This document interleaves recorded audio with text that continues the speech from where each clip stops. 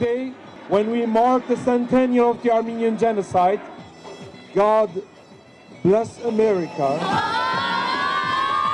God bless our beloved motherland, ancestral land of Armenia, and God bless also the Armenian community of Las Vegas.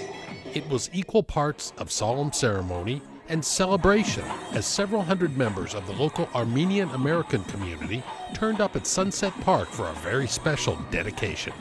Bravo! And here's our magnificent monument. The day's highlight was the unveiling of the Armenian Genocide Memorial Monument.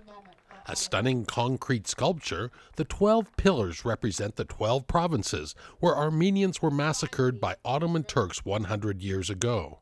More than 1.5 million Armenians were killed. The monument design follows the principles of a monument that was built in Armenia on the 50th anniversary of the Armenian Genocide. It was built in 1965 in Yerevan, Armenia. So this is I don't want to say an exact replica, but it is modeled after the Dzizernagapert monument in Yerevan, Armenia. 2015 marks the centennial year of the genocide, and this event included the participation of local elected officials, clergy from many religions, and local Armenians of all ages.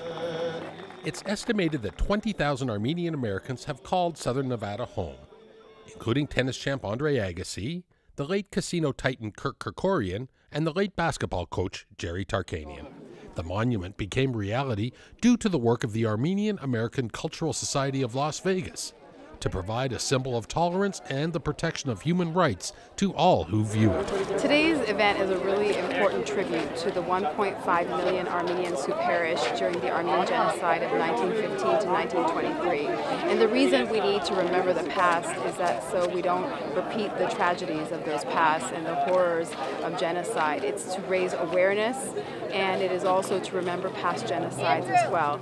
District G Commissioner Mary Beskow represents the area and, along with her colleagues, approved an agreement to provide space for the monument, but paid for and maintained by the Armenian-American Cultural Society. We felt that a monument in Sunset Park rose to the level of being an important contribution to our community at large. And it's an honor to have it lying here in the area that I represent in Sunset Park, which is the most visited park in Southern Nevada, and I think is the best park in the whole state of Nevada. Armenians placed carnations on the monument's bench to pay tribute to family members whose lives were lost. The Armenian Genocide Memorial Monument is located at the eastern part of Sunset Park and available for public viewing during regular park hours.